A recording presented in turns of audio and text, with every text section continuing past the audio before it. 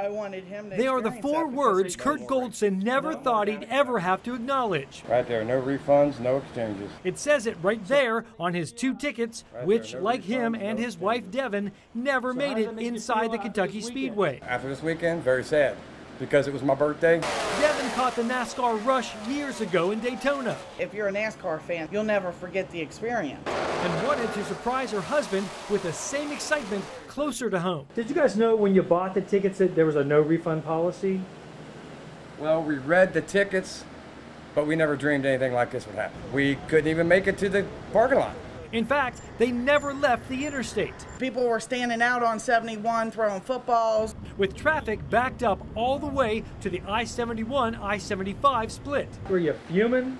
Very, very. It started a huge fight between her and I. Some kind of birthday, right? Who was saying go, who was saying stay?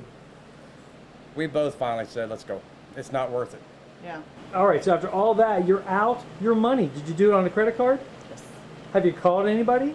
No. Does she think she has any chance of a monetary refund? Remember these 4 words. Yes, it's right there. No refunds or exchanges. I think that Kentucky Speedway needs to reimburse people for this, considering that it was the first event for the NASCAR Sprint Cup. And you can see they've never been used. They were very unorganized.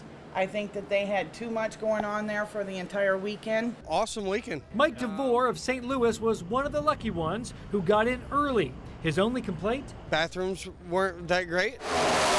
You missed 30 or 40 laps to go to the bathroom. It's a big deal.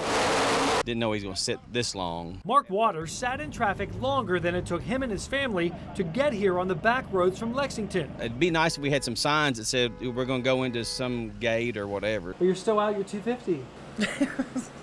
Well, it's very disappointing.